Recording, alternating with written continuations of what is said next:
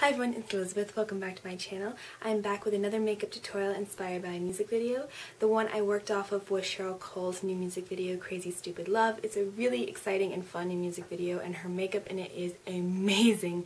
It is this gorgeous, colorful eye with a very orange lid and a lot of red and black tones, so it's very exciting, very different from what I normally would do. And her lips in half of it are more of a nude pink color. It's kind of hard to tell because it's a very dark music video, so the lighting's not the best. With the photo stills I worked off of, this looks like a very similar color lip, and I will have all those photos linked down below if you'd like to see how well I did. And for the other half of the video, she's got a very dark red lip on. You could obviously do whichever color you liked. I just thought the pink lip on me would be a little more flattering than a really dark, vampish red. Obviously, Cheryl Cole and I look nothing whatsoever alike, but I was inspired by her makeup, and this is what I was able to come up with. I had a ton of fun doing this, and I actually like this look on me way more than I expected.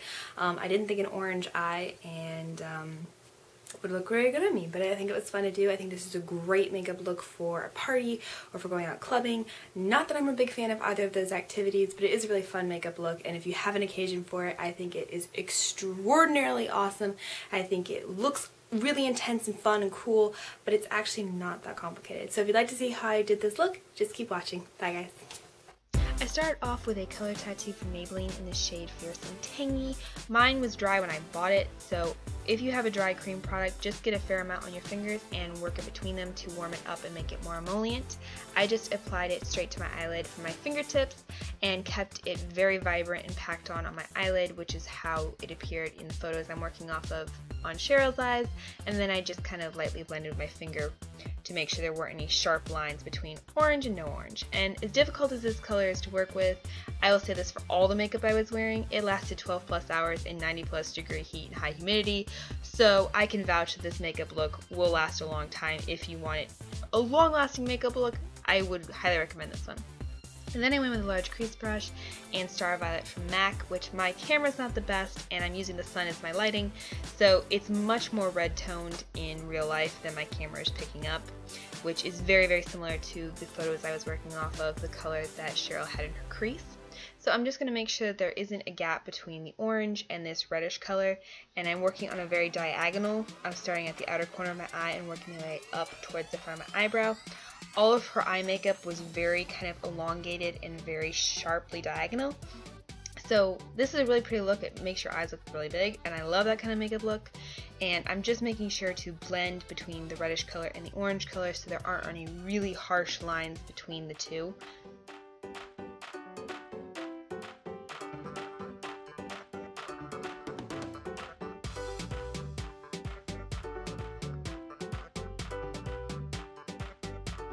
Then I went in with a matte black eyeshadow and a small angled brush, and I started out by sketching in where my cat eye eyeliner is going to go.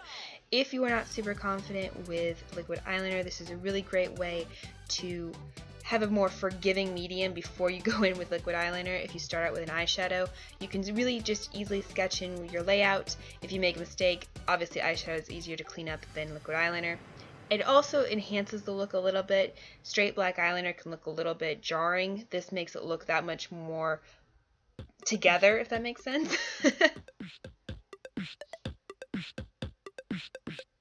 And then where the end of my cat eye stops, I'm going to start dragging that black eyeshadow in through my crease. Cheryl almost had a cut crease. It's not exactly a traditional cut crease, but it's very, very similar. So I'm just using that same small angle brush to start blending in that black eyeshadow through my crease. And then I go back in with my blending brush and blend that black so there aren't any gaps or missing spots, and it's very soft and well blended. It seems like a million steps, I know, but it makes your eye look that much more together. Pulled together, something along those lines. And then I go back in to make sure I didn't lose any of the intensity in my cat eye, and to add a bit more color through my crease so that dark definition is not lost.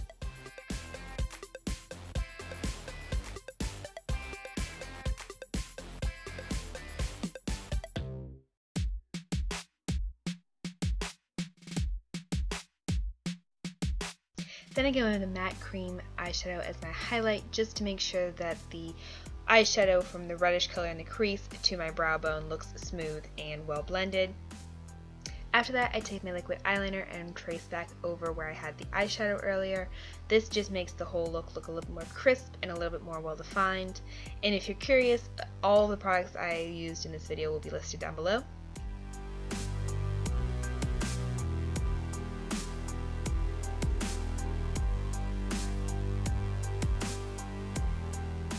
Then I went back in with that same black eyeshadow and ran a thin line along my lower lash line. It didn't appear in the image that she had a ton going on in her lower lash line and anything super dramatic like a pencil, so I just used the powder eyeshadow. And as an aside, I apologize for the lighting disappearing. The sun went behind a cloud at this point and I didn't want to stop to try filming again later, so I just rolled with it. The sun comes back in a moment, I promise. After that, I took a pencil brush and just blended it out so it wasn't harsh, and blendy, blendy, blendy.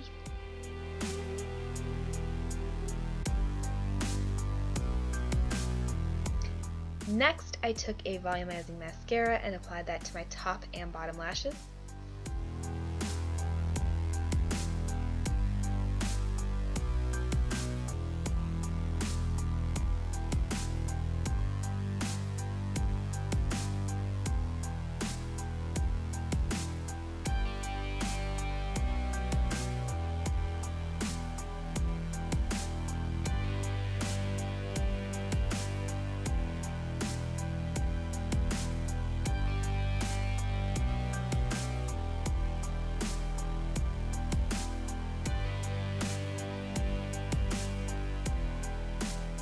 Now you could easily skip this step, but for a more dramatic look, using some false eyelashes is a ton of fun and it really makes the look pop, and I'm pretty sure in a music video that she probably had false lashes going on somewhere, so I just applied a thin strip of glue to my lashes. And then you have to have an impromptu dance party while your lashes dry, and that's like mandatory, right?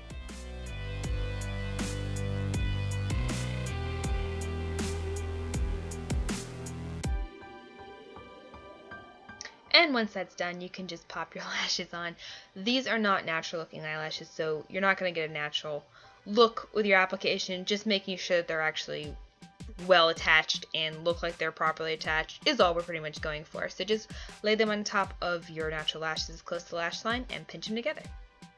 Then I'm going to go in with some concealer and a brush and cover up those bad boys on my face and run a little bit along my dark circles to try and cover those suckers up.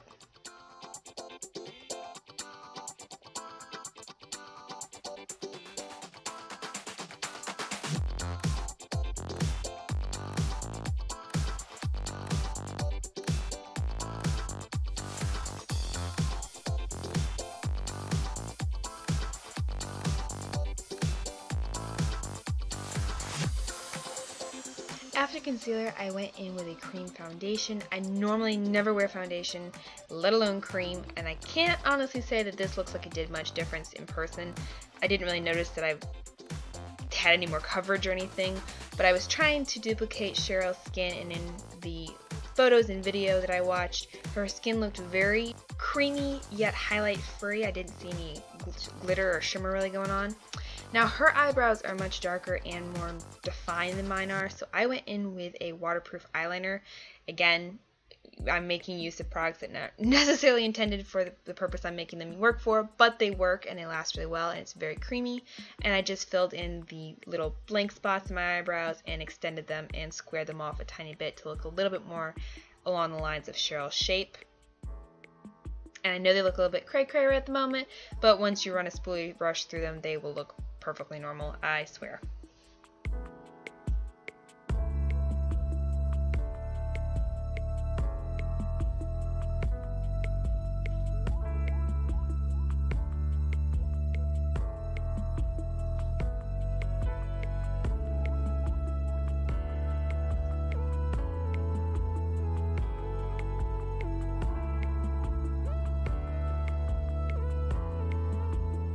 Then I'm going in with a matte bronzer.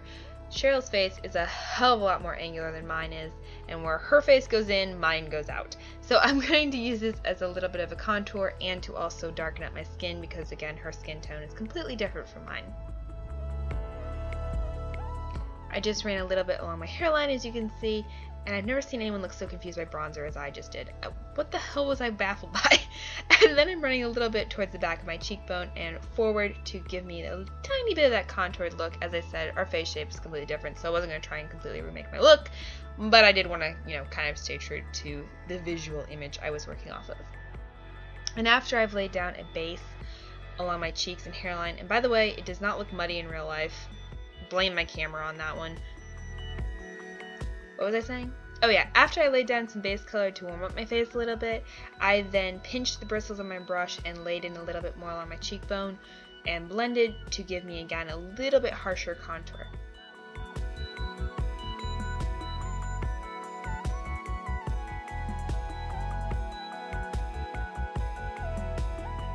Then I just cleaned off my brush a little bit and went back into a matte pink blush. This looks nearly identical to the photos I'm working off of. The color of this was perfect and I was really happy about that, and it also looked like she had a matte blush on. Didn't see any sparkle or shimmer in any of the photos or the video that I watched, so I guess she was kicking it old school here, but I like it. It's kind of cool. And then I went in with a Kate Moss lipstick in this nice pink color. As I said, there were two colors in the video. I went for the pink color, but you could obviously swap out for a darker, more vampy red. And then once you release the hair, all of the power surges through you. Impromptu dance break number 2.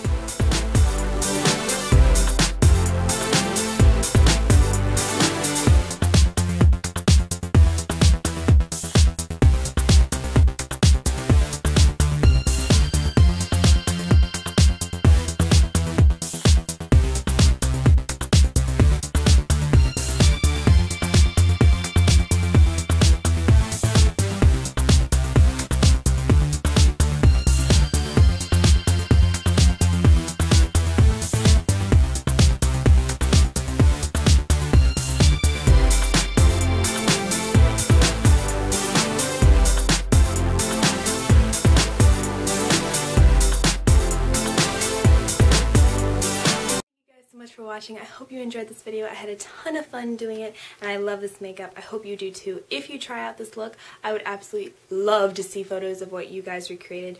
Make sure to send me a picture on Twitter or Instagram and I will like and favorite. All my links are listed down below. If you did enjoy this video, please be sure to give it a thumbs up and subscribe. I hope you all are having a wonderful day and I will talk to you soon. Love you lots, guys. Bye.